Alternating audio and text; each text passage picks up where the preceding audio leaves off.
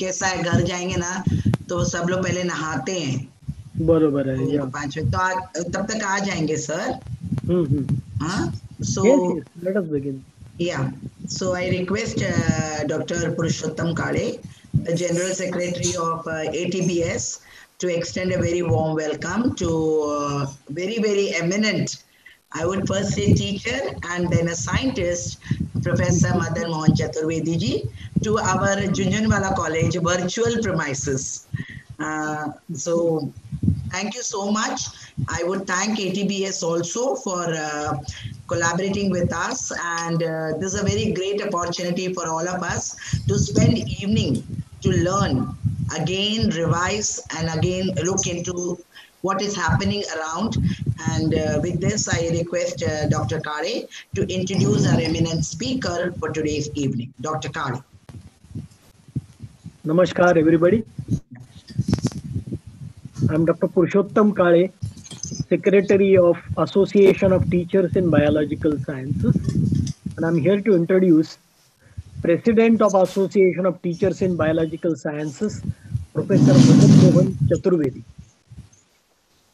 Professor Chaturvedi is currently with the Department of Zoology, teaching biochemistry and molecular biology, and his research interests are in chromatin remodeling and regeneration of gene expressions, inflammation and cancer, and epigenetic regeneration of liver regeneration.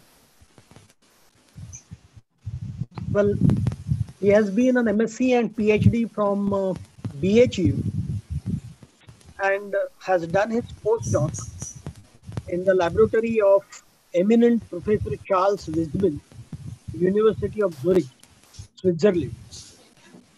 He has been a visiting scientist and visiting professor at M.D. Anderson Cancer Research Center. Anything, ma'am? का mic on है, किसी का ना mic on हो गया होगा। Okay sir, ये mic is on. नहीं, एक काम करेंगे, इनको बोलते हैं ना डीपी को सबका म्यूट करने को। Okay, so Professor Chaturvedi has been visiting scientist and visiting professor at M.D. Anderson Cancer Center, University of Texas, Houston, USA, and is still having a research collaboration with that lab.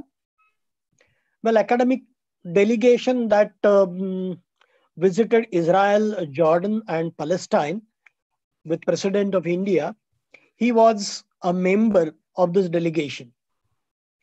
Well, he has over 70 research publications in various national and international journals of repute. He also has participated in over 100 national and international conferences in which many of the scientific sessions he had chaired. He has been a fellow of a large number of organizations, very difficult to cite all of them, but to mention a few, he has been a fellow of National Academy of Science, Allahabad. Young Scientist medal he has obtained from University of, Indian National Science Academy. In 1992, Diamond Jubilee Fellowship of National Academy of Science, Allahabad. He also has received a fellowship of Swiss National Science, Asian Molecular Biology Organization, Clayton Foundation Fellowship, and so on. Well, he has always been a very brilliant student and had obtained gold medal of BHU in 1978. He has been in several national and international organizations in various capacities. He has been on board of governors and board of management of CSFC University, Baroda, chairman of government bodies of governing bodies of ARSD College, Gargi College, Shahid Bhagat Singh College, and so on. Well, He has been heading the zoology department from 2017 to 2020 currently now.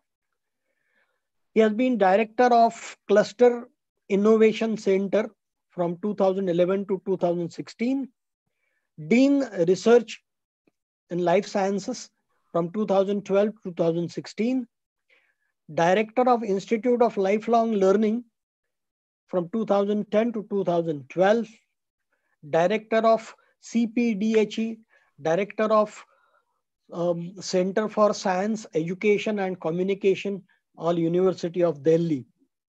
His CV runs into many pages, but I believe more than everything else, as Usha Madam has already said, he has been an excellent teacher and a researcher as well. So let us now hear from him. Over to you, Chaturvedi sir. Thank you, Kale sir. And thank you, Dr. Usha Mukhendanji, for giving me this opportunity to share some of my thoughts to you in an online mode, which is, as we all agree, this is a new way of now teaching and interaction, and this is going to be there. We would have to accept it. And so I'm really happy that I was invited and I very gladly accepted it. The Jhunjhunwala College, I have also earlier visited in person and given a lecture some time back. And as the time permits and once the scenes become normal, if I visit to Bombay, I would again like to come and interact in person as well. Now, ATBS, I'm part of the ATBS, so I don't want to thank ATBS because it will be thanking yourself. You have to thank yourself. But then Dr. Kale, Dr. Naik, when they said we are starting, Jhunjhunwala College starting a series of lecture and part of an ATBS, would you agree to give a lecture? I said, as a teacher, we are always ready to give a lecture. And I said a couple of topics. And finally, I agreed to a topic which is very dear to my heart. And you will realize at the end why I have chosen such a broad topic. Looks like to be a little confusing. What do I want to tell with this philosophical topic? A research mindset, quest for a truth. And in this topic, I will slowly run through it. And maybe 45 minutes as have been allotted for initial presentation. If I exceed, I will try to finish within 40-45 minutes. If I exceed 5-6 minutes, please forgive with me. The reason I chose this topic, I will elaborate it, but very simple. I'm not going to tell anything novel as of now to any of you. All the terminology and many of the examples which I have chosen, one of the large examples which I will try to make use of by explaining this example is everybody knows those examples, and that is called the current SARS-CoV-2 pandemic. All of us are concerned, whole of the globe is concerned about that. But why people are not able to get any answer and why everybody is groping in the dark, I will try to explain with the research philosophy and methodology with that topic. Now, since my topic looks to be, the slide is not changed. My topic looks to be slightly philosophical, but let me begin my disclaimer, I'm not a philosopher. So I have never read a philosophy at all, except that I have learned while doing research, I have learned to use this terminology or jargons of philosophy. So, but I will try to simplify based on my understanding, the simplest term, what this terminology means to you. And at the end of it, every researcher, whether it's a social science, whether it's a humanities, whether it's a literature, whether it's the sciences, whatever we want to call it as it, or engineering, mathematics, each one of us, ultimately we're trying to search for a truth. Now, how do we define the truth? Are we able to look for a truth? That's exactly in a different context. I'm trying to explain to you with 3 examples. Some examples, I may take a general example, you have to bear with me, I understand. All of you are from a science background. So the lecture should have been focused to the science, but since this lecture I have also given to a general audience, so some examples are also from a general audience purposes. So you have to bear with me, but I hope those examples will explain the terminology which I want to explain to you. As I said, I have a habit of asking apology to begin with. And you all will agree with me. The reason I want to do this simply because often I become very critical while explaining a thing, and inadvertently I may use certain strong words at certain things which may not be liked and may hurt somebody's intention. Please forgive me, and my apology in advance to begin with. I have no intention of, but as a teacher, as a researcher, sometimes we get disturbed. So I have a strong comments and observations to make. So I also begin with this. Now, the way I have organized my 40-minute discussion is I will a little bit tell of the history, and I will use two terminology. Many of you are familiar with, but if not, I will explain to in the simplest term what is called ontology and epistemology. These two terminology ultimately makes the basis of our research, basis of our asking questions in research. But as I said, most of the time my explanation will revolve around SARS-2, that how in a SARS-CoV-2 example, these two terminology will fit into. And at the end, I will conclude bringing that what is the tenets of research and what are the limitations of the doing research in any area, related to biological sciences, related to social sciences, or humanities. Now, very general, this is my common question to everywhere I go, why our PhD degree is called Doctor of Philosophy. Why it is not called Doctor of Science, a Doctor of History, Doctor of Mathematics, Doctor of Physics? Why should be? That means if it is called philosophy, obviously each degree will converge to a point. And when we say a research mindset is nothing but analytical, objective, and logical.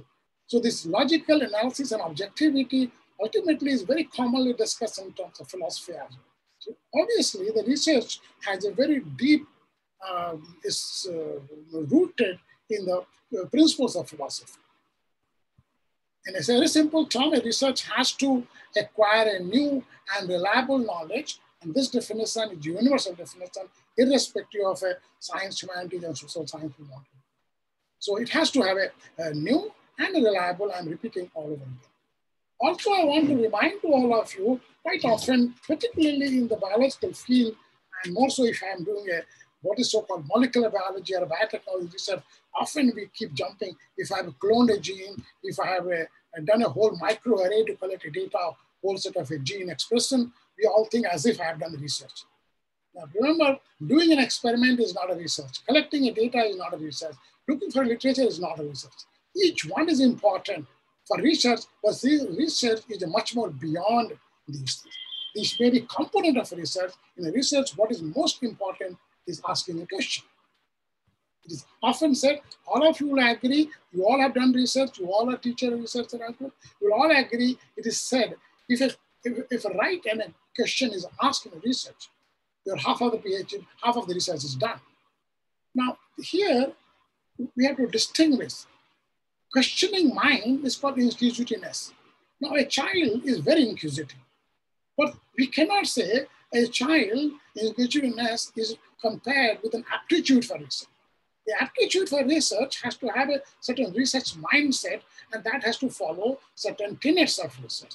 This is the way, so I can ask hundreds of questions, but if my questions are not asked in a right context, in a right frame, which can be tested, which you all know, then it's not a right question. So asking a question is the most important component of research, and this is where I'm going to spend most of the time, that how and why the question should be asked, and exemplifying with the SARS-CoV-2, why we are not able to come to a solution, because we are not asking a right question while understanding SARS-CoV-2 pandemic as well. Now, historically, I'm not saying the research began only in the 15th century. Even from the Socrates and Aristotle time, the research was that the mindset, observation, the philosophy existed. But the modern research traced back to scientific renaissance, goes back into 15th to 17th century to the modern time. And what simply says is that there is a development of a scientific method which involves testing of a hypothesis of a verifiable data, and it has to be relying upon provable fact, not on the theory, not on the conjecture. Much before that, there were a lot of conjecture, there were a lot of theory, and you have to adopt the theory without proving the facts.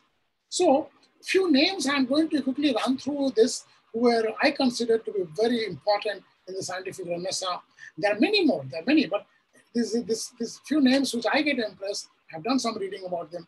The first name which emerges in my mind, if I have to explain about modern foundation who have laid for the modern science and research, is René Descartes. He's a mathematician and philosopher, highest degree. It's one of the famous statements many of you know when he said in Latin, that is the cogito ergo sum, I think therefore I am. What he has made a premise is two. One is anything and everything which is saying an object, it must be questionable. We must question an object. Existence must be questioned. And subsequently, he relied on a very principle of scientific measurement. Today, all science measurement which we do, it must follow certain 4 tenets of measurement, which all were laid by originally by René Descartes. So I consider him to be very important. Francis Bacon, an English philosopher, what his basic was that the scientific tenets must be universal, must be useful for a human man. That means he laid a foundation to the application of a science. Isaac Newton, I do not to tell who Isaac Newton is, but innovation and scientific revolution. All of us know the examples and whole, even understanding the today universe, understanding the modern physics, what we call, all were laid by Isaac Newton. Primarily, he was more of a mathematician than a physicist, but mathematical philosophy, he brought into the scientific methods. Immanuel Kant is the one which is very important to say that things exist in themselves. That means there are properties of each thing in a nature which we must be unknowable. However, the interrelationship can be understood. So in a way, indirectly, he brought about a cause and relationship. And the modern term, the last name I will take for example, is the Karl Popper, many are familiar with. Karl Popper becomes very important, even though he's not within the 15th and 17th century. He's more of a modern 20th century. And his famous falsifiability, or what we call the null hypothesis, all those who have done research and collected data and done the t-testing, basically we try to test null hypothesis. I am not here to explain what null hypothesis is. Or his famous example is also alpha black till we prove them to be wrong. So he had been extremely important, and he said the scientific data and scientific observation should be free from the feeling and belief of the scientist itself. So observer should not put his or her own liking and disliking, which often happens in the science we get carried away by. Therefore, he brought the theory of falsifiability. So initially, to begin with, we try to discard a hypothesis, and scientifically, if you're not able to discard, we accept it. Now, with this example, let me come back to look for a truth.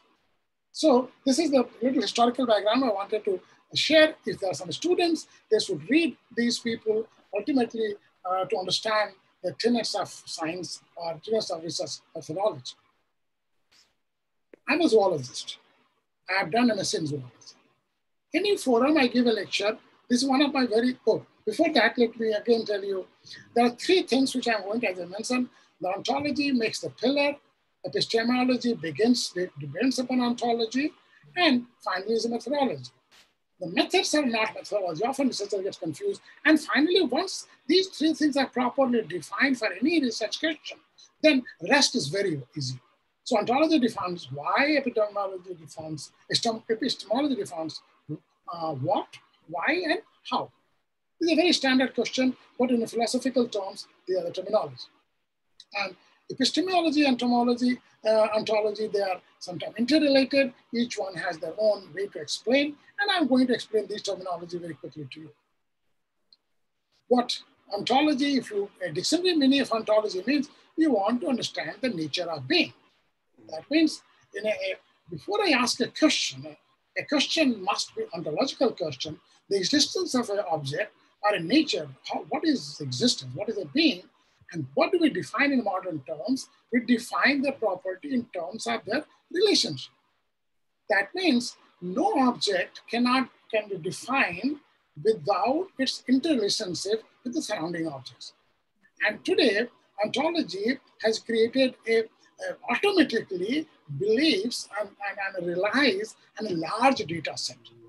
So today, if I want to define an object and more interacting partner, more data set I have, I will be very easily able to explain my question becomes more pertinent to that. I will explain this in another 5-10 minutes to you what exactly it means. Now let me come back to my famous example, which I keep giving being a M.Sc in zoology to all of you. And this is this. Now, since it's not a face-to-face meeting, so I will not have a time to ask for an answer, etc. But here is a picture of a rat. And now I could have asked a different question about this object and asked you to, but my question is, I say it is a rat, but I want to define the rat. My question is, what is a rat? And now I don't feel it bad. Anybody who has done animal science or biology or zoology, believe me, if I start asking you, you will not be able to define even today what is a rat. The reason is why, if I ask a definition, you will tell me comparison. You will say, well, this is a living system, so I will compare with a non-living system. Those who are more fussy will start classifying it, say mammal, rodent, etc., etc. But classification alone does not define a rat. Description alone does not define it. In a zoology, we'll cut the rat out, we'll take out different organ system, we'll dissect it out, it will still not make a rat. So I may reduce the rat to its different component, yet I can't reconstruct it. So there's a problem here. If I can't reconstruct it, yet I can't create the system. So as of now, it remains undefined. Believe me, ask yourself, when did you learn to define a rat? If I ask you, and the whole audience, think of it. When did you learn to define a rat? Even though you have done a PhD in zoology, don't feel it offended. Ask yourself, when you were a child, at that time you might have seen a photograph, you might have seen a movie, you might have seen something, and that's the only definition that you have in mind. Your whole teaching of zoology does not help you in defining rat. In your understanding, that you know why it is a rat because you have seen when you were a child a moving rat or a picture of a rat or a movie of a rat somewhere, and that still is imprinted in your mind in terms of definition at that time, and today's present zoology is not. Now, why we are not able to define it is a problem because we are not able to draw its interrelationship. If I start defining the rat in terms of its interrelationship, the property will be called emergent property. Then I can define rat as an emergent property. So problem in the today's biology is, I will explain you a little later when I come to epistemology, our definition of biology is only for biologists. It is restricted to the domain within the biology. Therefore, our definition of our biological terms and phenomena and objects are, forgive me, subjective to biologists. This is not universal definition. If the definition is objective, that will be universal. That means the mathematician will see the object in the same way, a physicist will see the object in the same way, a philosopher will see the object in the same way, the way a biologist will see it. But today, all our biological phenomena, a large number of cases, remain to domain of the biology. So people have done, I will not go into detail. Now I can simplify the biological definition by saying, okay, a rat is a rat because it is able to reproduce. It can eat some non-living system and create certain things within itself, metabolism, whatever, and it self-organizes itself and it self-reproduces. That property becomes little understandable to mathematicians and physicists when we call self-organizing, self-reproducing, and these two together gives us a property, what we call as it becomes an interactive, sorry, it is interactive, it's an interactive system. It is so the rat or any animal is a monolithic structure, cannot be explained. I have to look for its internal component. I have to reduce an internal component, look for its interaction internally, and try to what emerges out of it. I have to look for emergent property. And therefore, a new terminology has come in there. So today biology is called systems biology. Systems biology, we study the interacting property, the emergent property. Now let me explain whatever, it may all sound very vague to many of you. It may all sound some philosophers to you, but let me explain what is meant by interactive system. Suppose there are two objects, A and B, and I say they're interacting.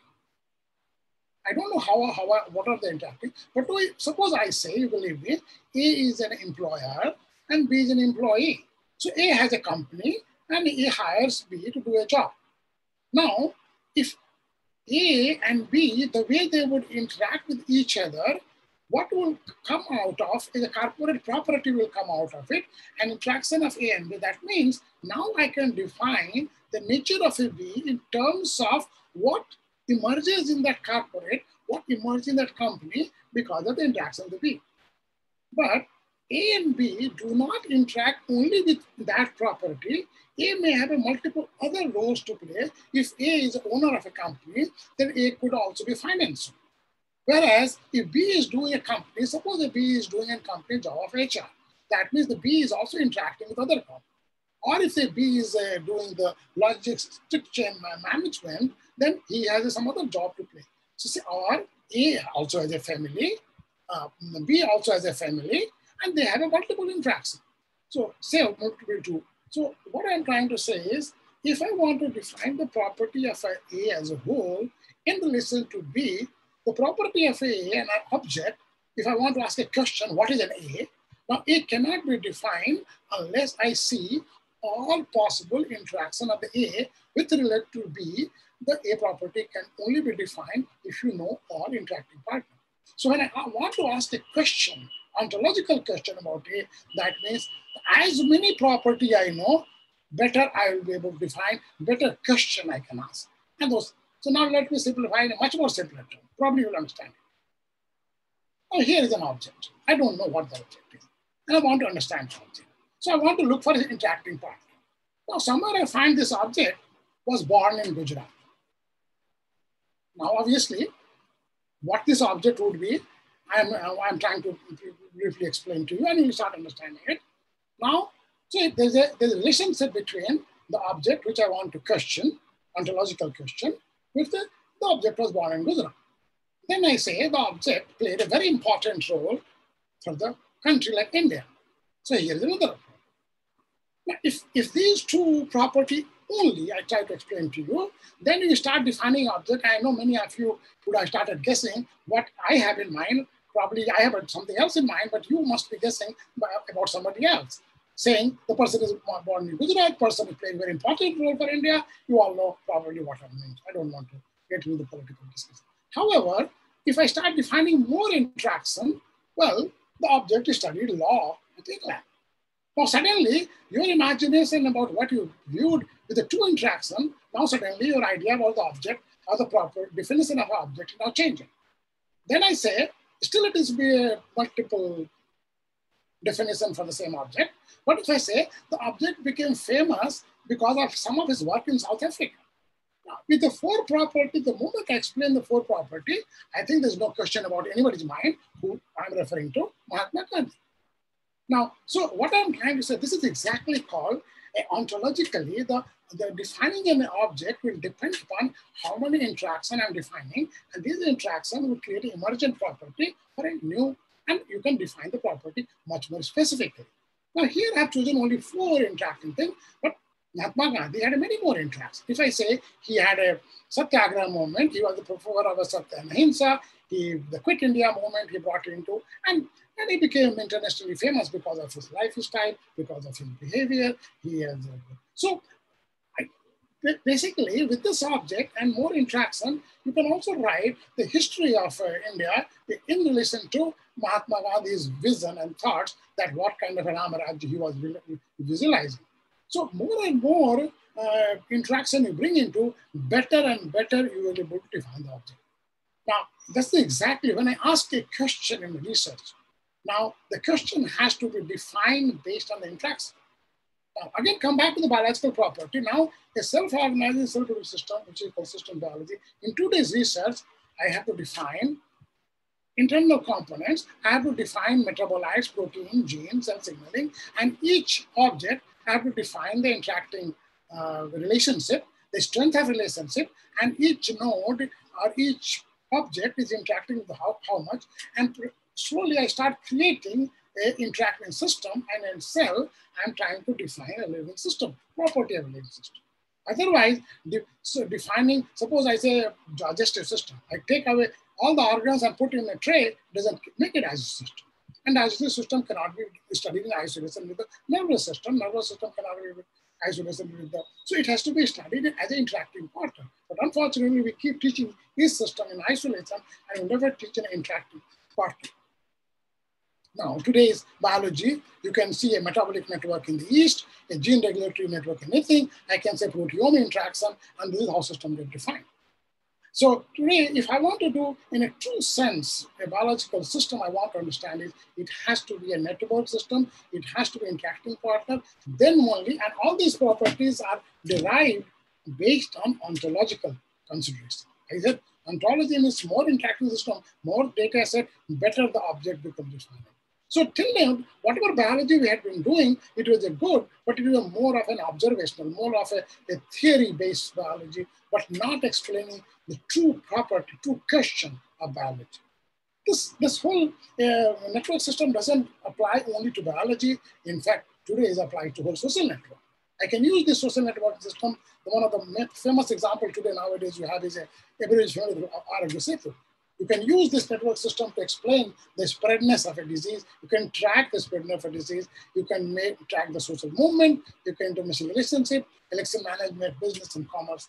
So the defining anything, I want to understand business, I want to study spread of a disease. My question becomes a better definable if it is defined in an ontological context. And I'm repeating again, ontology is nothing but its relationship and interacting partners, and more relationship, more and more partner do I search for it, better definition I have for my question. And then subsequently what becomes is, what do? I have a question and I want to understand it.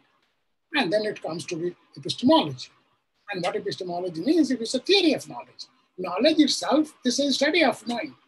Now, here, theory of knowing, a study of knowing.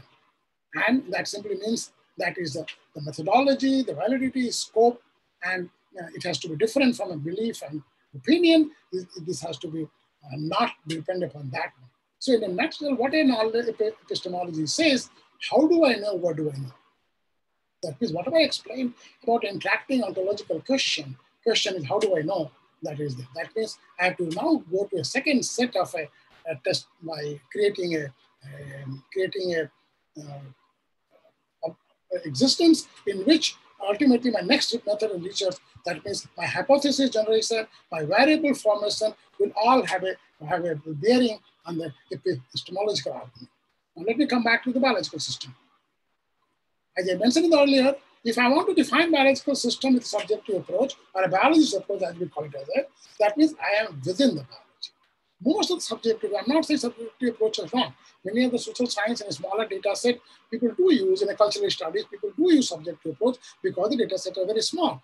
But here, if I am within the problem, that means my explanation of a problem is in a limited scope and based on the viewer's perception, viewer's belief, and that is where in a social science research, many times this belief, I will come to that later, that if I want to understand the truth of a problem, a society and a culture, we say, oh, truth is constructed.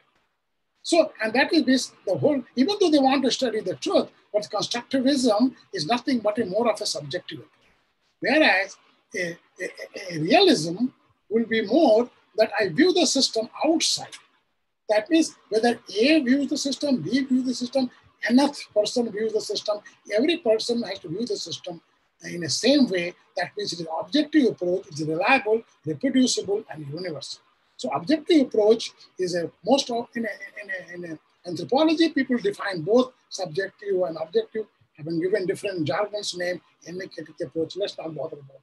So that means after ontologically question defining the property of an object, how do I study the object? That is defined by my epistemological approach. Now let me come back now next 10-15 minutes, I will try to explain the whole thing and where is the problem with respect to this novel SARS-CoV-2. Now, there are three concepts. One is called truth is real. That means there's a new virus which is spreading the infection. Somebody say, no, that there's not one virus. I believe in multiple truths, and this is called relativity. And I said, yes, there were influenza virus earlier, and there are new viruses, then so there can be multiple viruses. There's no single virus. So you may be getting infected with multiple viruses. I don't know, both may be true. and each one cannot be disqualified, or as a constructed truth.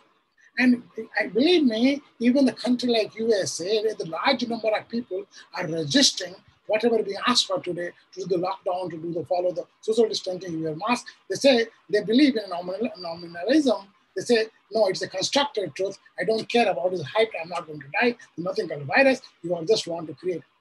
Believe me, if I have to argue and explain philosophically, I can say maybe possibly yes, this constructed truth is true because somehow this hype has been created to dismantle the world economy in such a way to influence the shift of economy towards another country.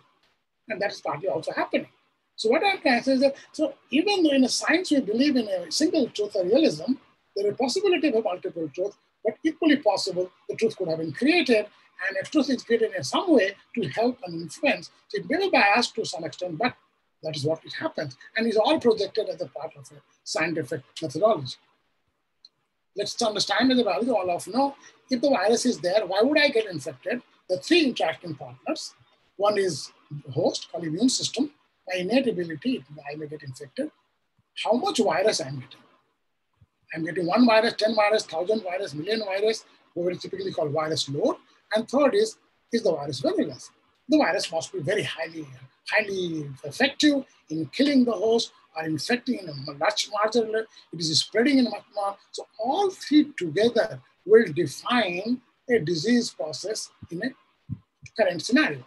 As a biologist, we know. So if I take only the person's immune system and start concentrating on the individual health care without understanding how much virus load can come to that person and come to an area, and as of now, we have no data about it, or I don't know what is the virulence, we will not be able to get a clear idea about it. And believe me, today we have no idea about it. And I will explain in the next 5 minutes about this.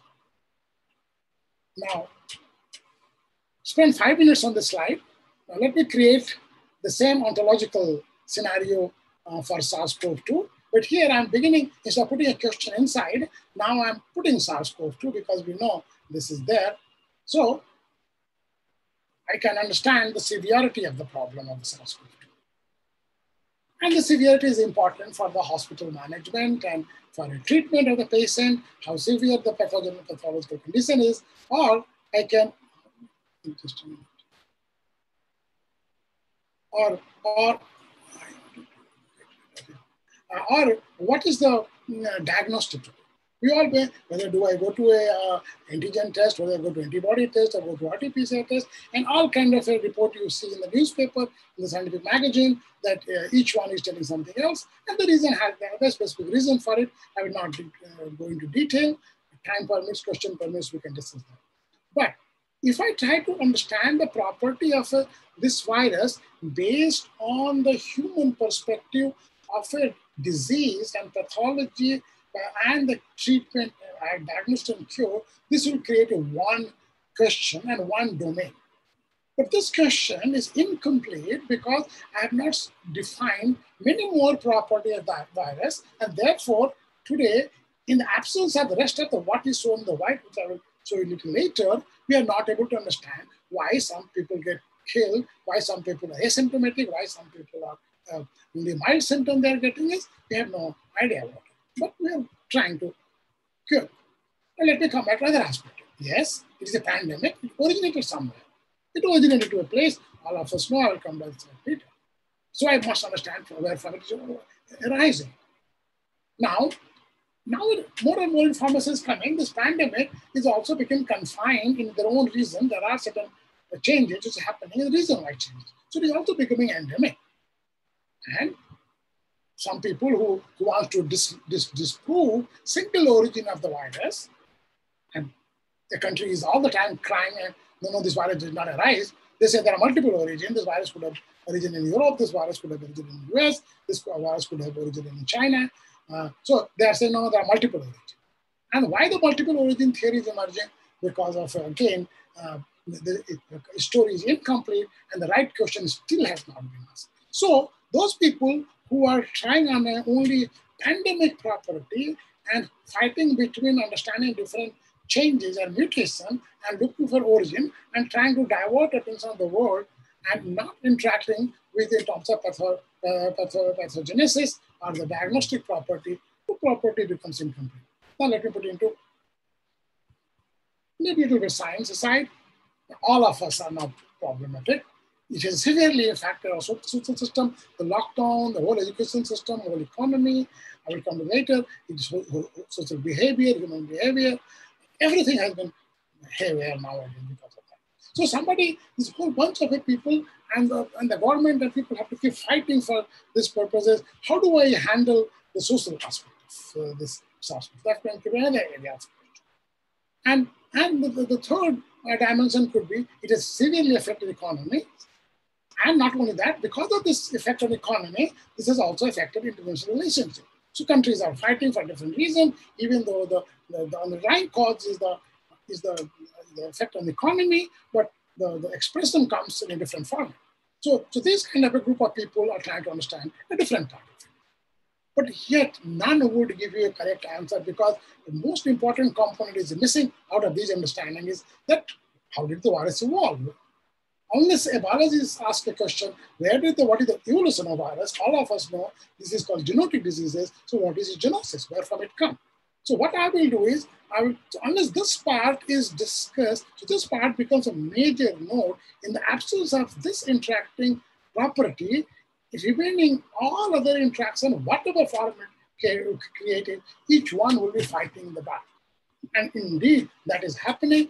And I am speaking in a different forum that unless we focus on this part, and believe me, some people are studying it, but nobody has real bothered about why this is happening. They're trying to brush aside.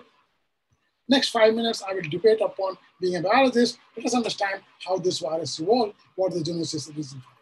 And this genesis will explain everything. This genesis will explain the pandemic. This genesis will also explain the severity, and the rest, the impact of the society and the impact of the economy becomes secondary for us at this moment of time. So why this is pandemic? Now let me add at this point.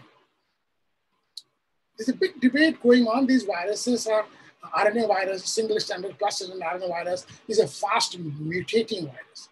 And people often get confused the mutational changes in a different context, and we group them together as a layman.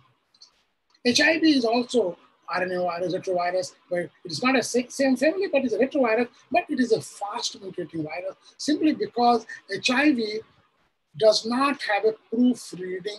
HIV polymerase does not have a proofreading mechanism.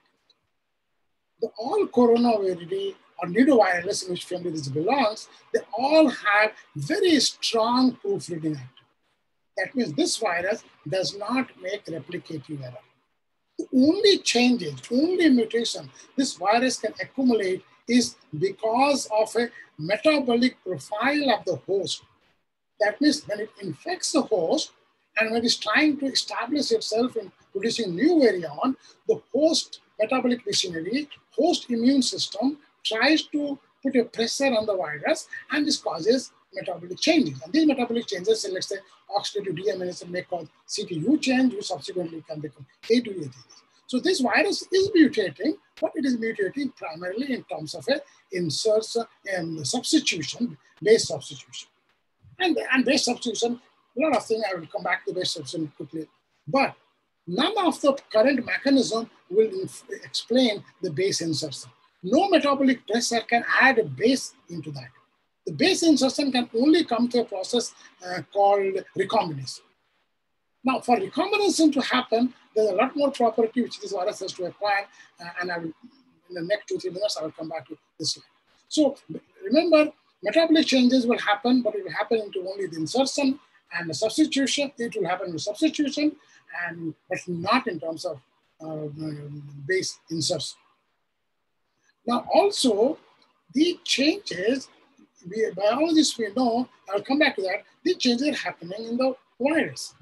But in order for these changes to become fixed in the population and to subsequently become some property advantages or disadvantages to the virus, then it has to infect the next one. That means there has to be selection pressure. As of now, there's no clear drug specifically targeting, there's no vaccine available. So all the changes are happening without any selection pressure. So this also has to be clear. This is simply happening because of the change in the different population, different lifestyle in the population. Now, This all you know. Originally, we know there's no question about it, originated from the Wuhan, China, and the two haplotypes G1 and G2, which is spread across the globe.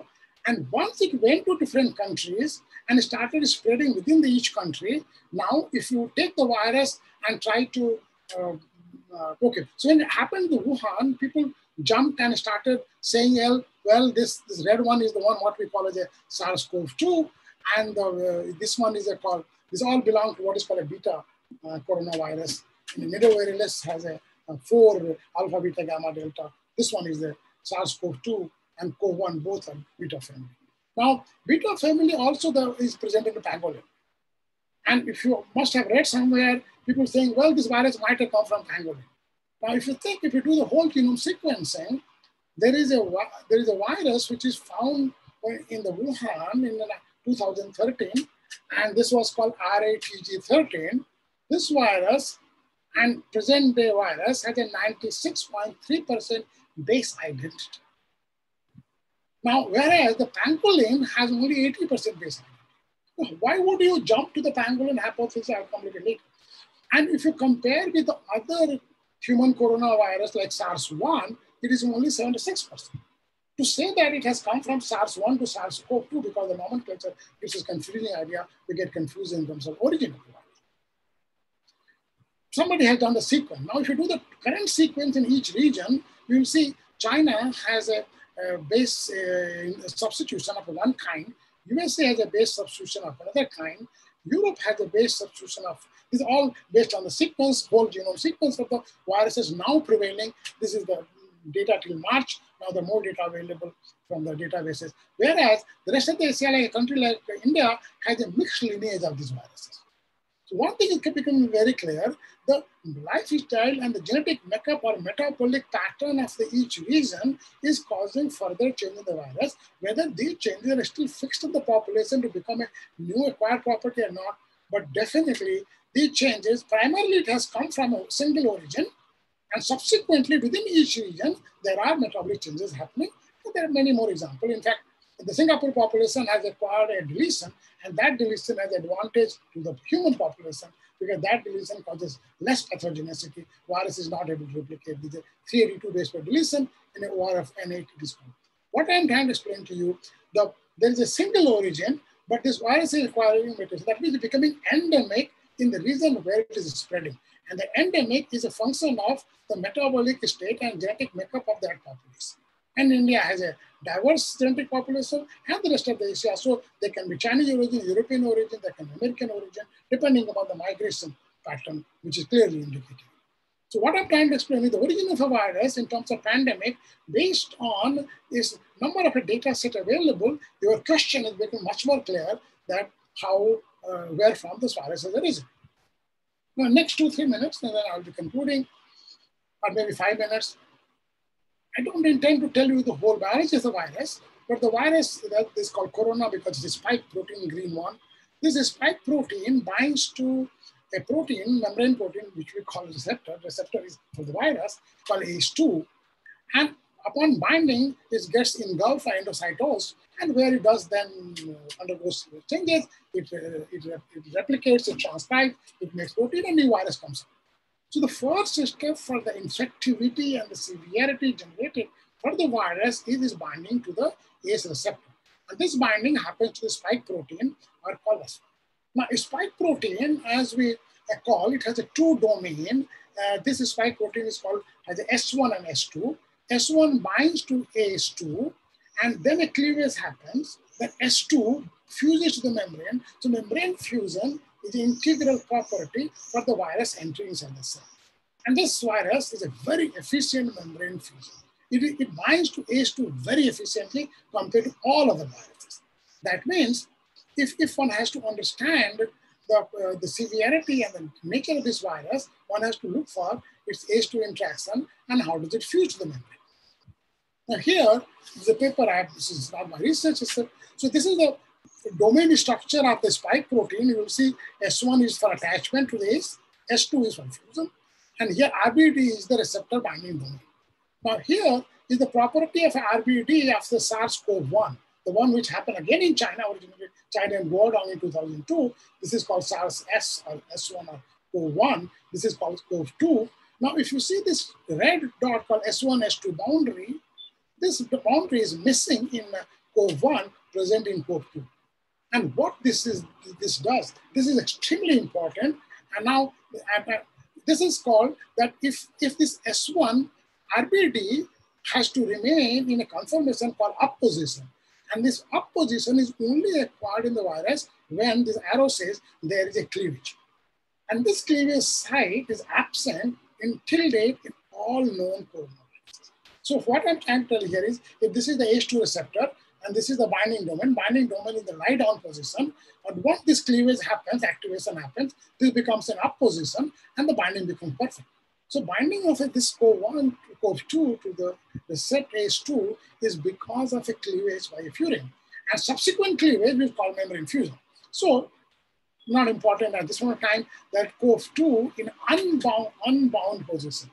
Very important for vaccine development and drug development. In unbound virus, the RBD is not exposed, is low affinity. Only when it approaches the membrane and cleavage happens, its affinity becomes high and cleavage is a property. Now, so this cleavage is extremely important and only present in CoV2. I'll explain. Now, if you again look at the structure of S1, the RBD, the red box you look into, this is the current virus, this is the pangolin virus. Remember, pangolin has only 80% nucleotide identity.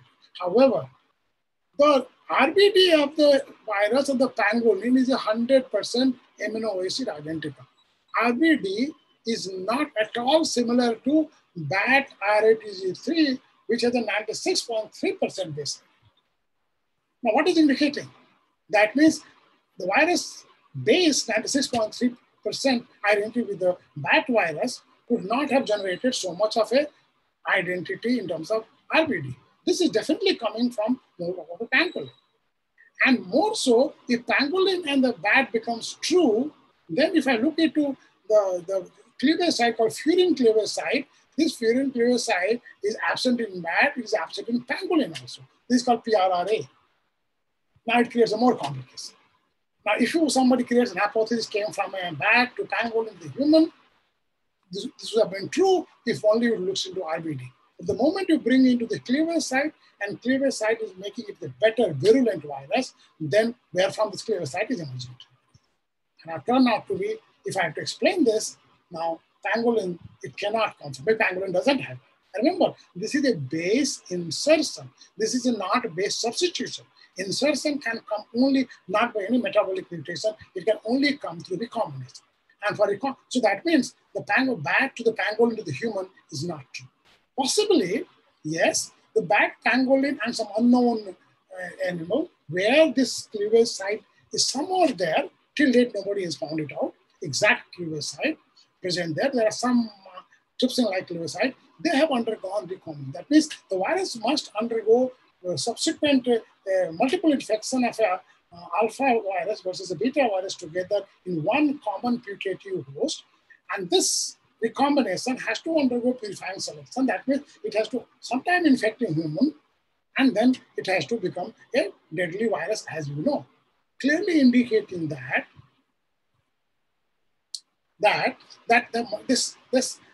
you need to have a multiple infection of a more than one virus type, either in a human or in a putative host. This has to undergo recombination, and then it has to further go into the purifying selection. Now, I'm not saying whether it was created in the lab, but it is if you look into the chance factor of these three changes and a precise recombination, insertion of 6 bases, which makes it more virulent, which we call it a RBD furin cleavage site, then it tells a different story. Either it existed in the human population somewhere else, or if that is true, then many more viruses are already there, which will be more virulent in the population, and some people are finding it. But only way this answer can come if somebody goes to the origin site, Wuhan and China and go on, and try to find out more viruses in the pangolin, in the civet, in the bats, and try to come. The clear picture will only emerge out of that. Not that by, if I start comparing with the existing virus, which is becoming endemic to each region, and trying to come out a sequencing. So this event could have happened 1,000 years ago. See, recombination is a very slow event.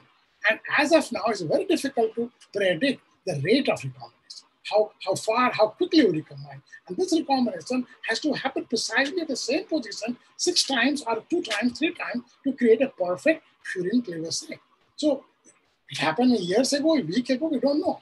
Or it happens into some human, likely an outdoor market made virus. I want to put a big question. I don't want to conclude at this point of time.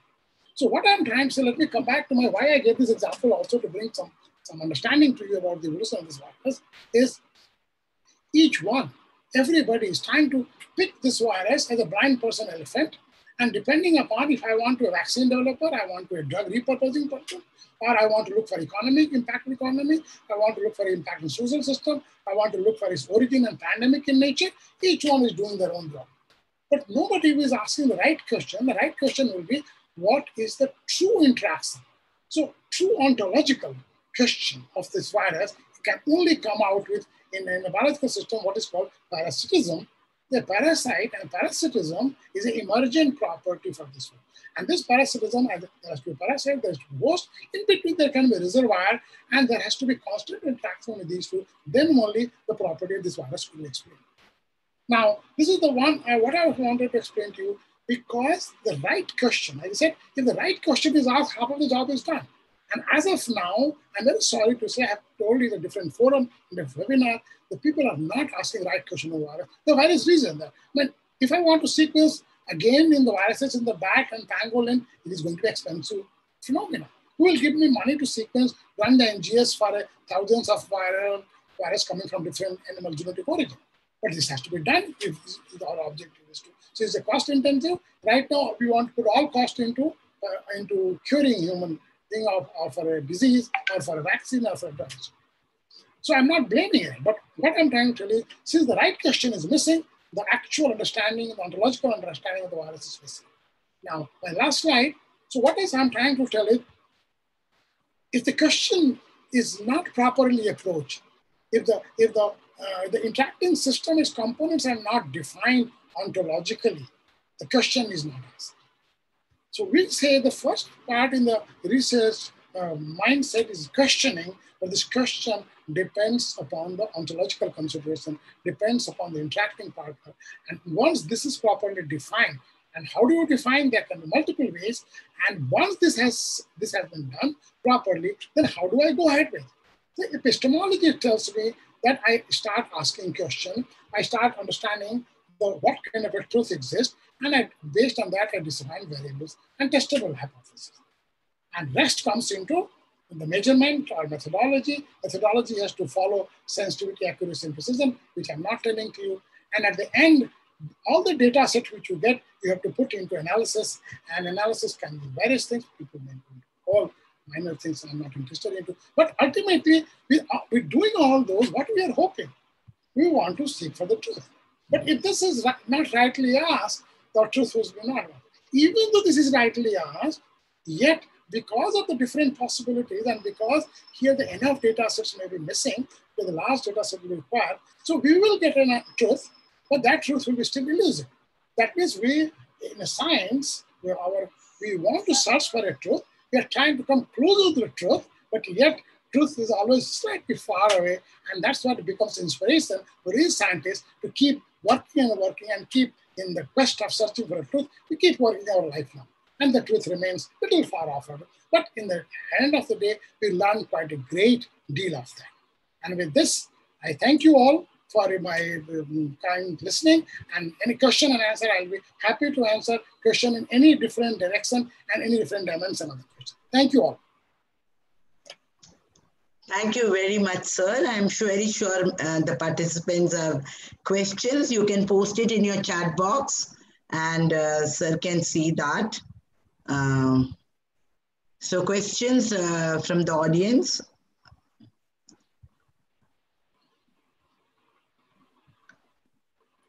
I think now everyone has started looking. Yeah. Sir, I had one question. Maybe that will then start. See, bats are a very good host for a large number of viruses. And I also realized that your main area of interest is also inflammation. Yeah.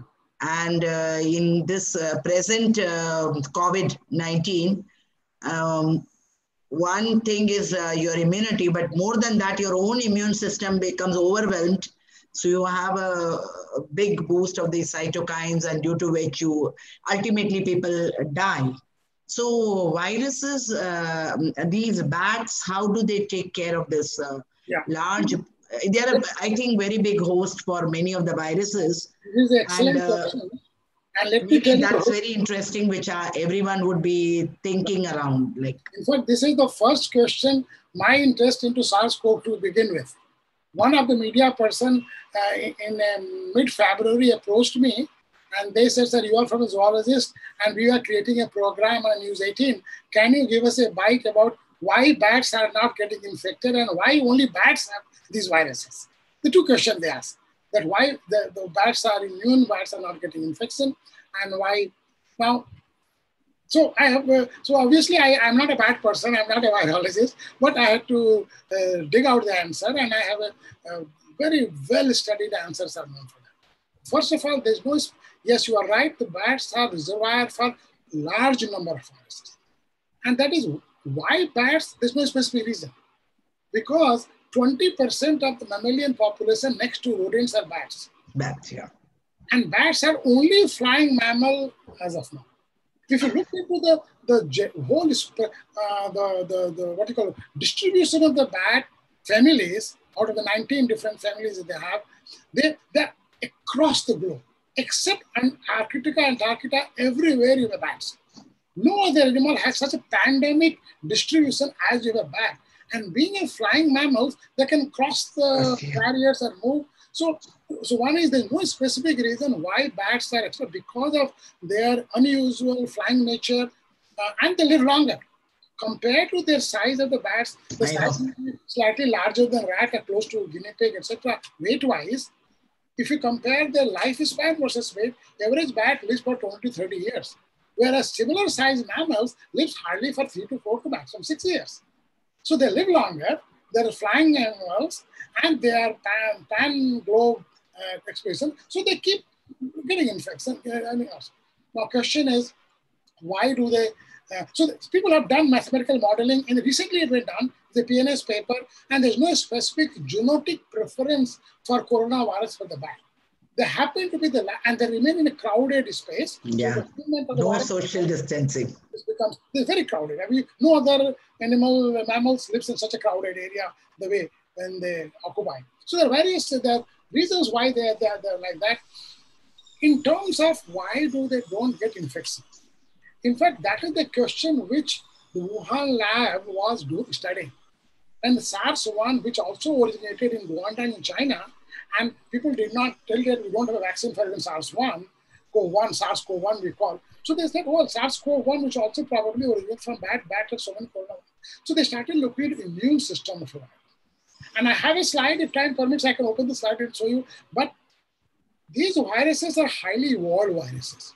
So when they infect human being, they have the structure, they have a envelope protein, membrane protein, spike protein, and the capsid protein. These are 5 major proteins. In addition to 5 major proteins, there are 16 other smaller proteins. Out of 16, 6 or 8 will make the polymerase and transcriptase complex. But remaining protein, like there's a protein called, this is called PLP, it's a protease. It's NSP3, non-structural protein 3, and NSP5. Now, these proteases are important for the processing of the protein. But in addition to, virus wants to survive. So what do they do? The first thing these proteins do, they try to degrade our innate immune proteins, like our interferon regulatory transcription factors, etc., are degraded specifically when these are. So when they infect us, they try to dampen our immune response so that they are replicating and other fusion becomes low. Now, if this is the right, then the bat should not have. Yes, the bat has a very intense dampen called NLRP3. NLRP3, which is an innate immune response, and bat also have a dampened immune response. So what do they do? Bat has a different immune system. Even the viruses replicate, they replicate at a low level, and those immune markers are suppressed. We have those markers, But cleverly, when this virus comes into our system, it suppresses one of the protein of this virus called ORF8. Now, ORF8 degrades interferon 3 innate immune system, degrades. So when the ORF8 is expressed, our interferon 3 innate system becomes invalid, and then we become more susceptible to infection. SARS-CoV-1 did not have ORF8, was in 2 parts. Incidentally, Singapore population, the deletion of 382 base pair happens to ORF8. So Singapore current virus, one of the virus of SARS-CoV-2, is a very poor infector. It is not able to, the pathogenesis is a very poor. Patients are healthy, patients can be carried. The point what you are trying to do is absolutely, the bat has a, if you give me a minute, I think that will be half a minute, and then I will come back to that.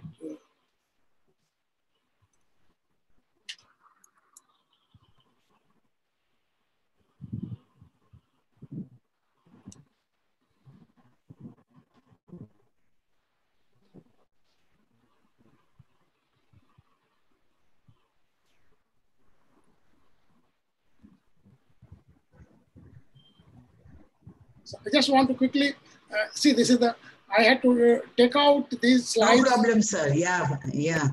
This is the bat distribution which I am showing to you. And why I'm not able to. So we can see the screen. Oh, screen, okay, just a minute. Yeah. Just a minute, new, stop sharing.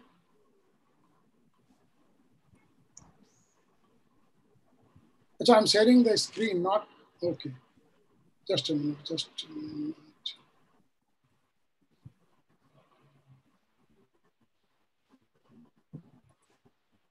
Are you able to see now? The slide? Yes, sir. Yes, yes. Yes, sir. This is the distribution of the bat. Yeah. This is across the board.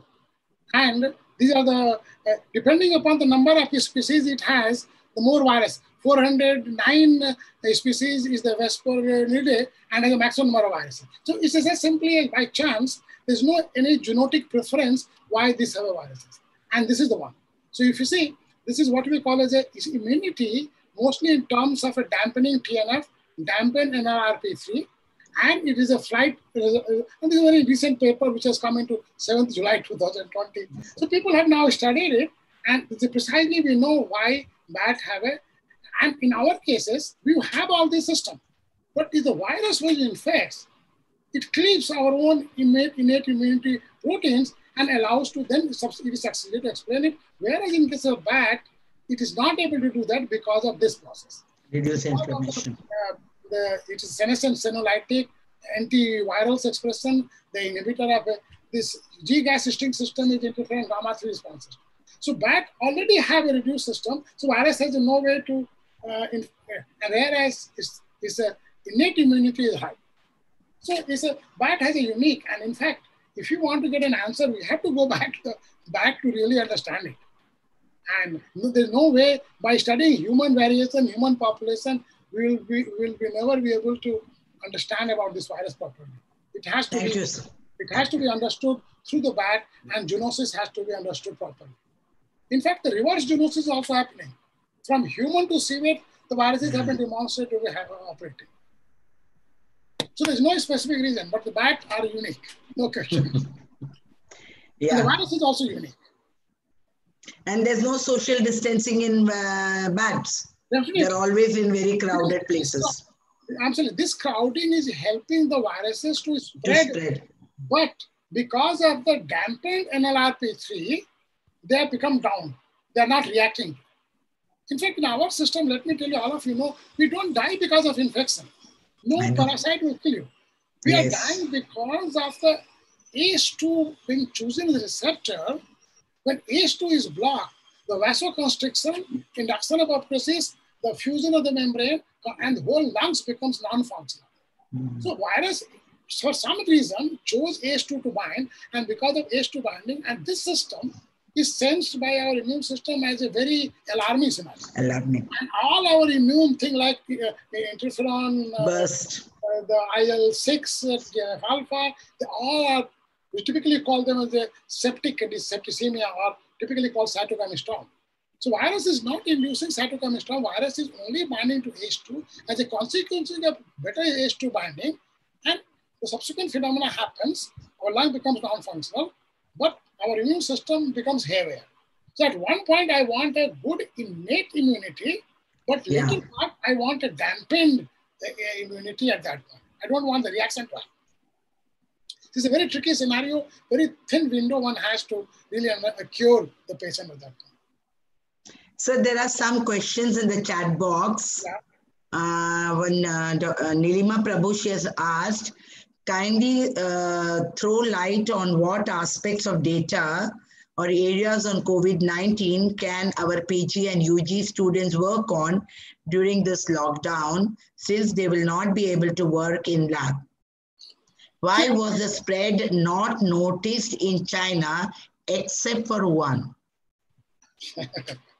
See, this is exactly, I would answer this because one is, let me answer issues quickly. See, there is a, the students can do the same thing. So I am not a great person, a great virologist and a great bat person, everybody.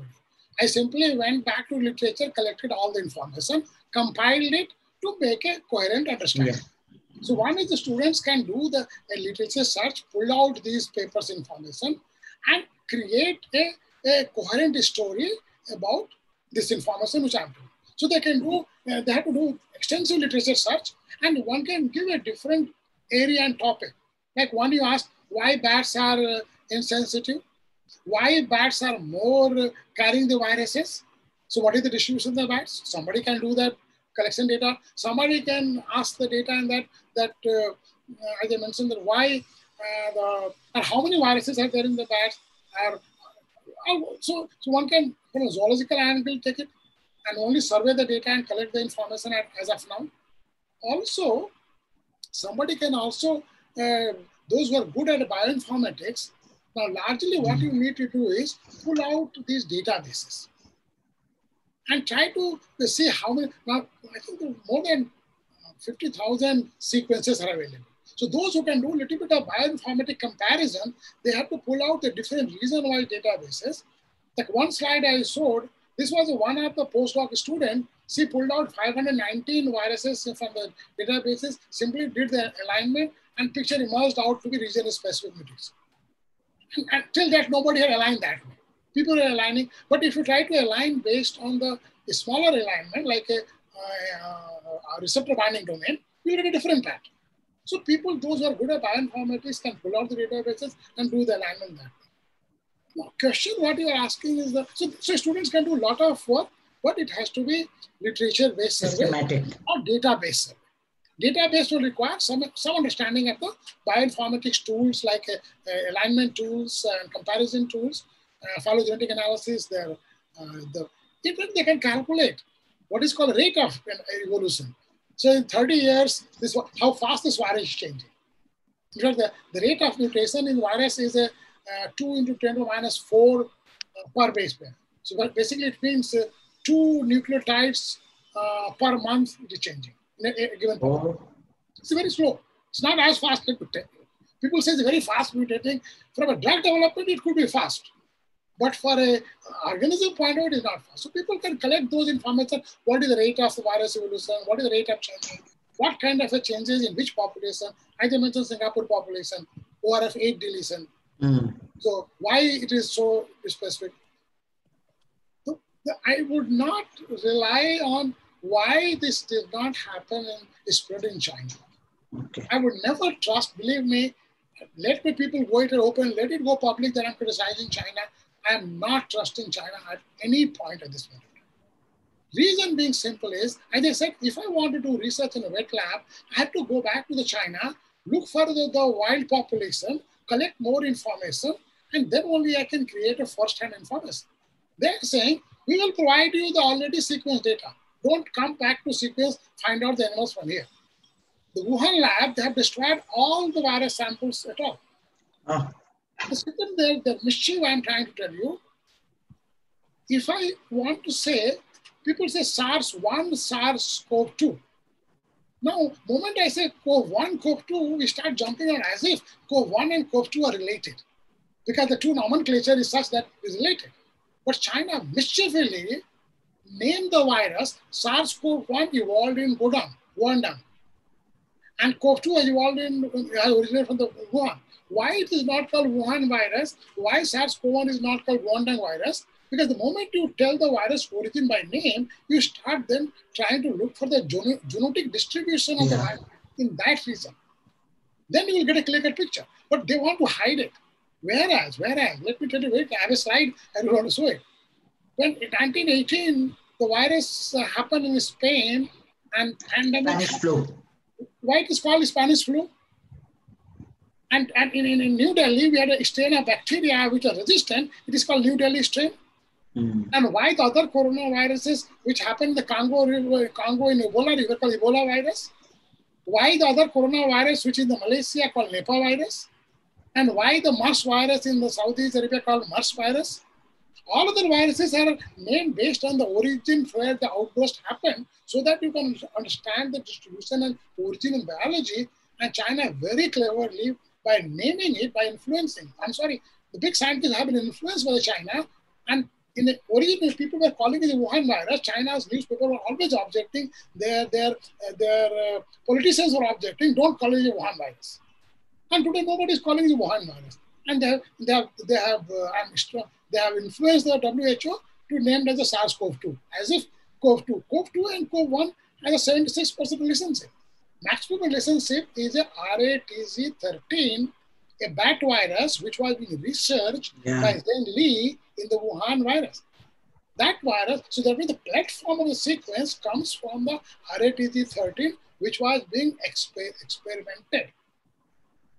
So, at that point, if I want to really understand it, I have to collect more data from China, from where these two viruses originated. And I would not rely the secondary information given by the Chinese because they can hide anything. If the 10 lakhs people have died, they will say only 1,000 people died. So we don't trust it. So there's a question from Dr. Nath.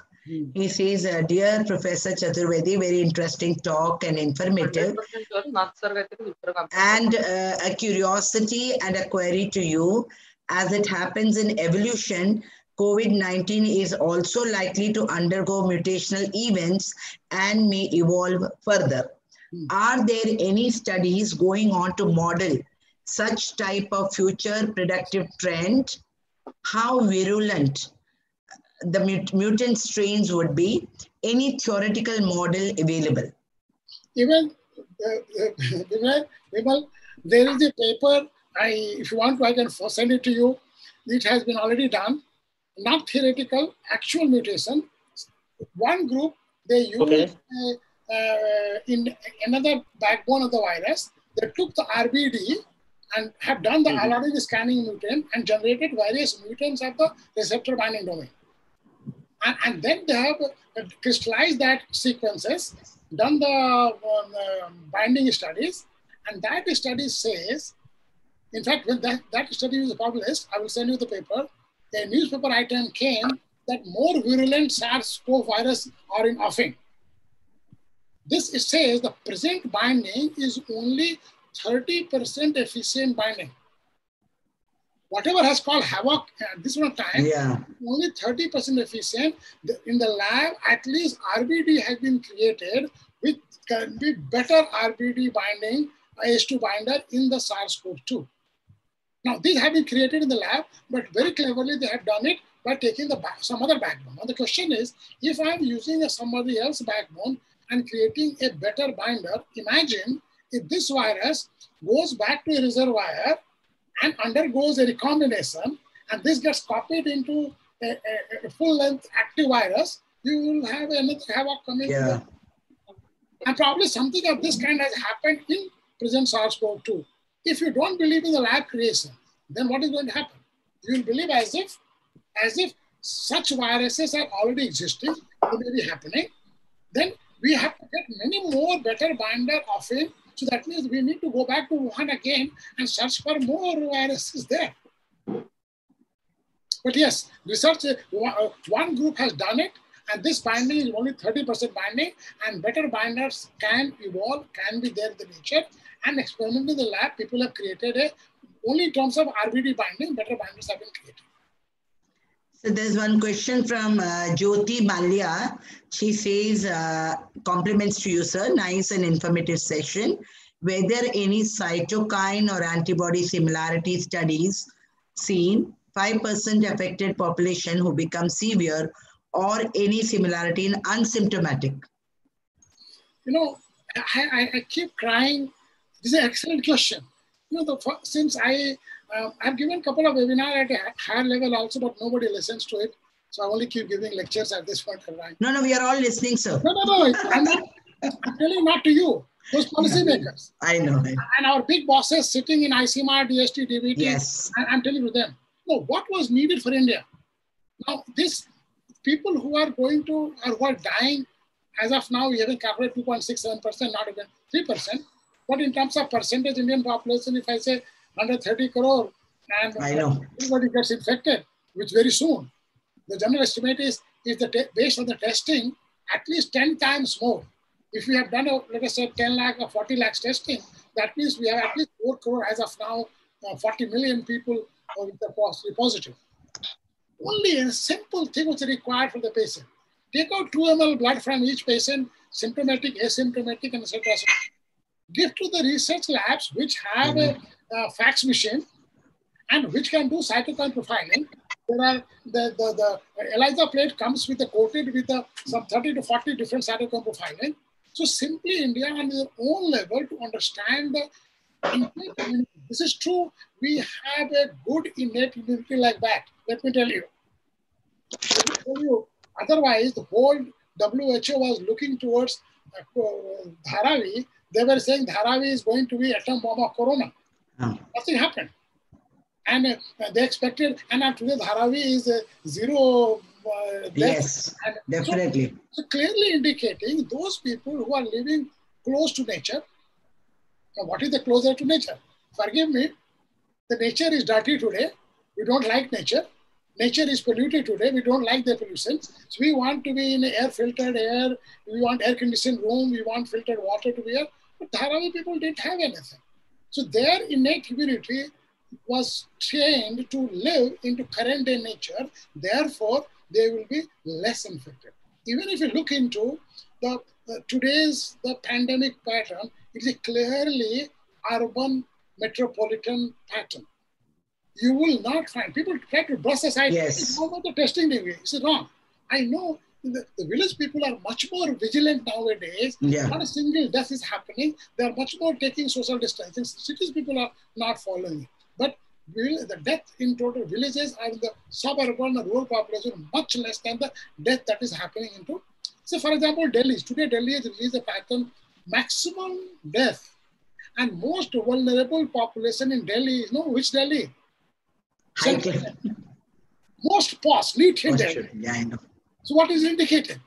That is more away from the nature you have. So your innate immunity, use or lose it, is subdued and you are much more. And this data could have easily be obtained. There are 5-6 markers of innate immunity which can be profiling, can be done in one ELISA plate.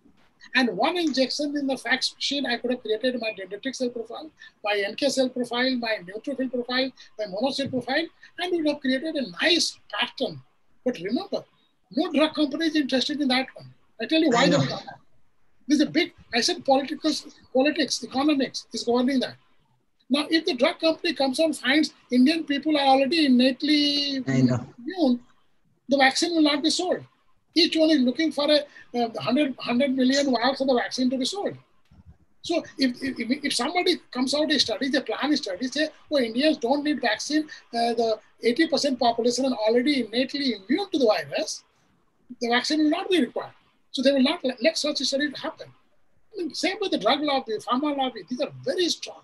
They don't let a cost-effective drug, and people say the vaccine is being developed. They're all hitting in the dark. Why would 130 different types of the vaccine has to be tried if people don't understood the virus? So each one is hoping in the dark, maybe my vaccine will succeed, and each company is trying 3 to 4 types of vaccine. If one has to be successful, to make them $1 billion market. So for them, this pandemic, I did not elaborate the other half of it. For them, the ontological question for those people is not the virus origin and death of the people. For them, the question is how to make the $1 billion market. So each one, based on the question, their whole analysis, their whole methodology, they're adopting a different methodology than us. So this is a very deep-rooted question. Indians, believe me, we have, and this have been maintaining from day one. I have been maintaining from day one with China. उस India में आएगा, ऐसे कुछ नहीं होगा, थोड़ा panic होगा, कुछ लोग थोड़ी डेथ होगी हमारे यहाँ, परसेंटेज में भी होगा, that will be a large percentage because we are large in number population, but we will never have a situation of a total number of deaths like Italy, Spain, or US. Yes. काले sir आप ही पूछ लीजिए ना आपका question, बहुत बढ़िया है काले सर. हाँ आप ही पूछ लीजिए आपका. Each one, why I'm telling you, each analysis I analyze from ontological origin. Yeah. And then immediately find out what methodology must be using to answer, because they have a very hidden ontological question, and therefore the methodology is altogether different. And we think they are very humanity purpose. They want to cure human being. No, their purpose is to make money. काले साहब आपको पूछना. हाँ जी, नमस्कार. Sir ji, it has been read that due to global warming, icebergs are melting, and probably some viruses that are totally unknown to us might be there in the environment. So is it a possibility like that? Sir, first of all, let me tell you, when we say viruses, I'm just taking a little literal.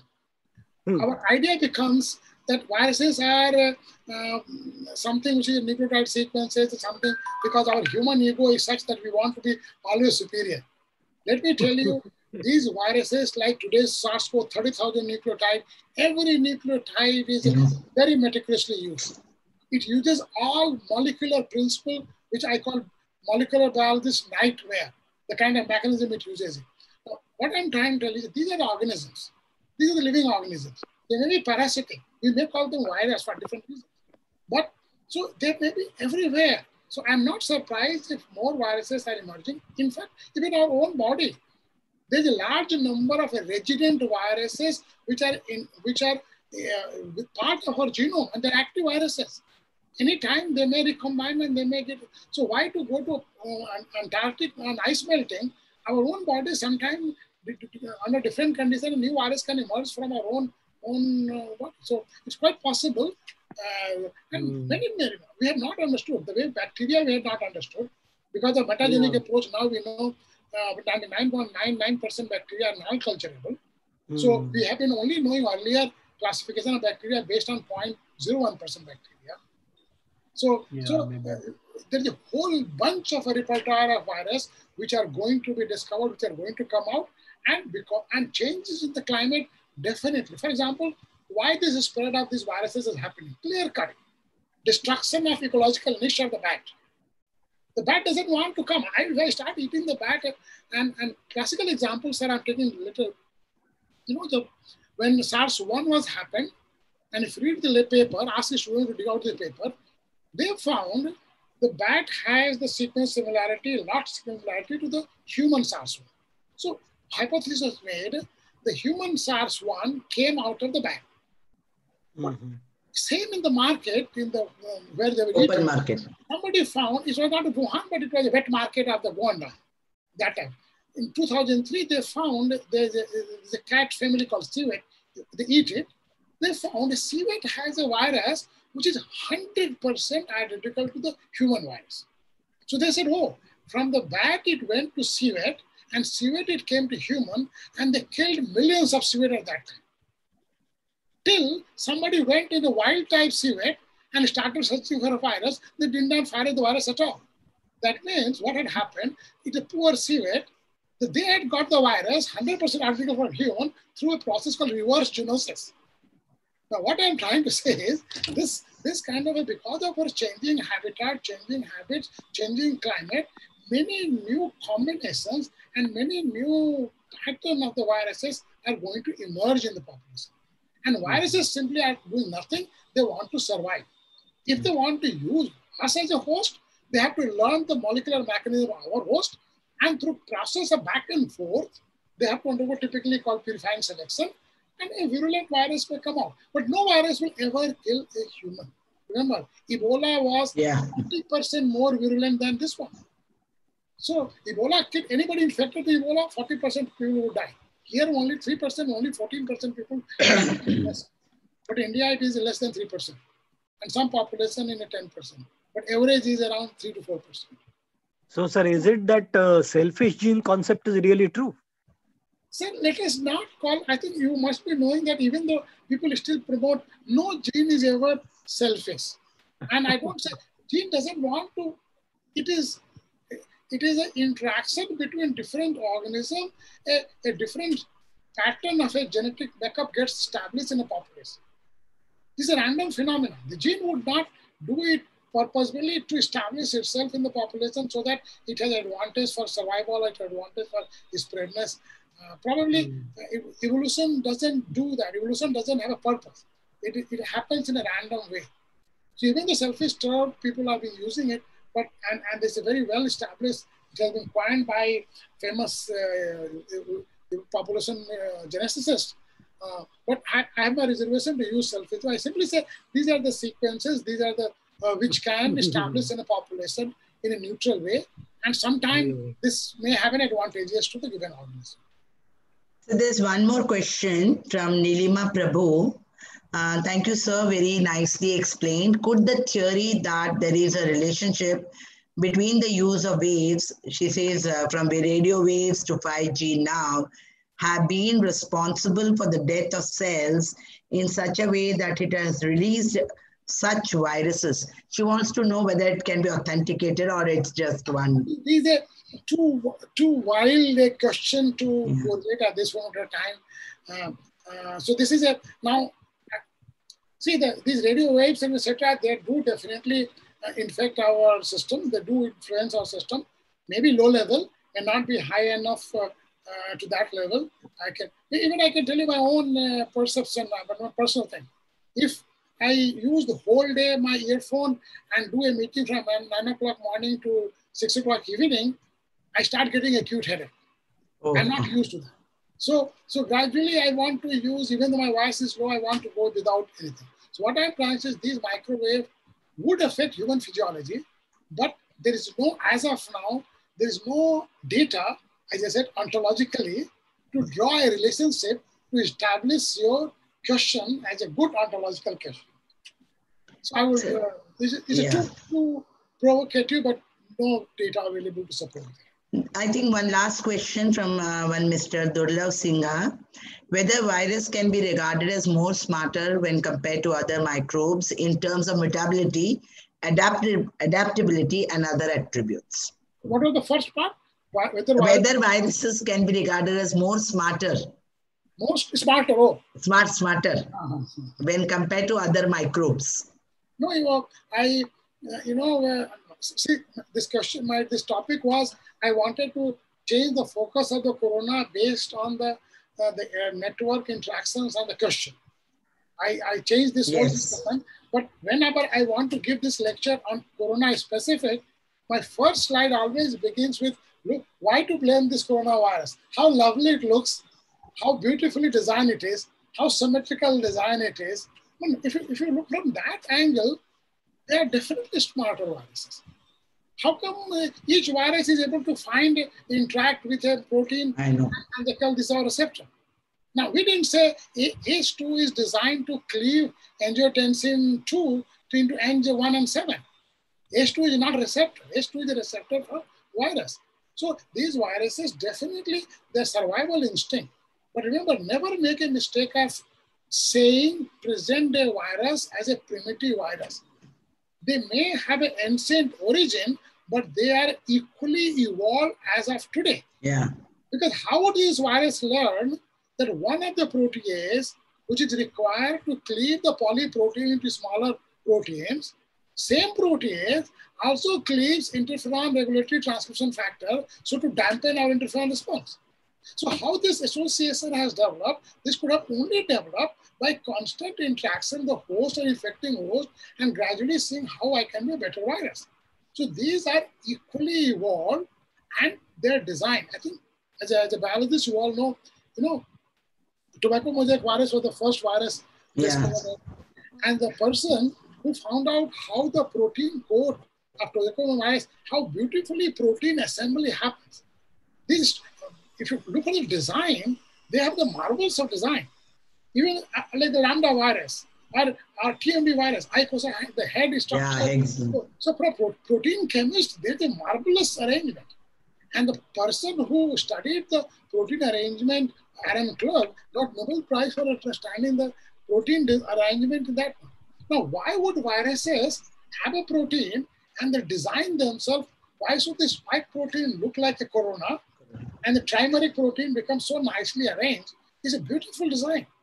So from protein assembly design point, indeed, they are very nicely evolved organisms. They may not have a brain and their evolution is going for the survival. So they have learned all the molecular tricks. Our evolution might have gone for cognitive development, as we call it ourselves. And today we felt as if we have conquered the moon, we can go to send to Mars, we can do artificial intelligence. But this 100 nanometer virus now brought us all down on our knees. We don't know how to kill it. We are completely at loss. So human ego, and this is typical, we make an error called anthropocentric error when our ego comes out. As if evolution ends to us and we are the most evolved organism on this planet. We are equally evolving. And tomorrow we never know, 1,000 years later, the human population, which is surviving in the Dharavi, they will be dominating the rest of the globe. Because they would have learned how to adapt to the polluted environment, polluted water, polluted climate. We would all be gone at that time. So viruses are very clever, equally evolved, and yes, they're a smart organism, no question about it. Sir, I think you also gave a very good insight on basically how to go about research. How to ask the right questions, pursue it in the right direction, and sometimes what you think may not be the real one. Yeah. So we can just go on and on listening to you, but I'm very sure we'll have another forum again to listen to you, and especially designed for our young, enthusiastic undergraduate students. So we shall be meeting again. Sure. May I now request our very young Principal, Dr. Himanshu Davda, to propose the vote of thanks. Himanshu, sir? Yes, madam. Thank you very much. Yeah. And a very good evening, ladies and gentlemen. On behalf of RJ family, I would like to express my heartfelt gratitude and thanks to our guest speaker for the day, Professor Madan Mohan Chaturvedi, who gave an excellent insight into research mindset quest for truth. A good research closes doors for speculation, but a good researcher opens the doors for specifications. Unless you ask question, you answered no question. That is what our expert, Professor Chaturvedi, has stressed upon. No research problem or a proposal can be defined, explained, executed, and established in a single domain. Multi-domains define the science and the scientific research too.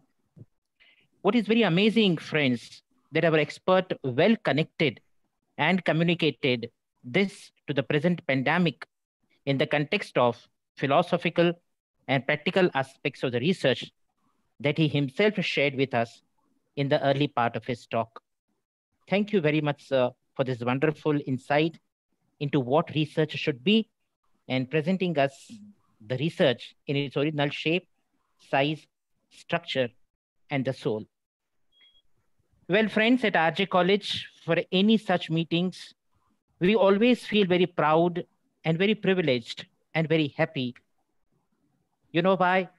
Because at RJ College, for such meetings, we always have our mentors, our teachers, and our well-wishers always present to encourage us. I see here our beloved Dr. Professor S.M. Karmarkar, whom we owe a lot. Whatever little we are today is because of sir. So thank you, sir, for being with us here. Dr. B.B. Nath, sir, you have always been with us as a great well-wisher and a support. And in every endeavor that we undertake, we rely a lot on you for the help that we need. Thank you, sir. I have with me here Dr. P.G. Kare, who along with our former principal and the present director, Dr. Usha Mukundan, has been instrumental in designing this lecture series. And without them too, these two, it would have been impossible for us to do this. So thank you. Dr. Namita Singh, all the way from Hisar, who is on the governing council of Junjunwala College. Madam, you have always been there supporting us. Thank you. All my dear members of Association of Teachers of Biological Sciences, Mumbai chapter, my colleagues from the Department of Botany, from other faculties of RJ College, postgraduate students, research scholars, and last but not the least, Mr. Devi Prasad Shetty, who arranges everything technically so silently so that we can break our silence and interact. So thank you one and all. Hope to see you all very soon. Meanwhile, stay safe and stay healthy. Thank you one and all. Thank you. Namaskar.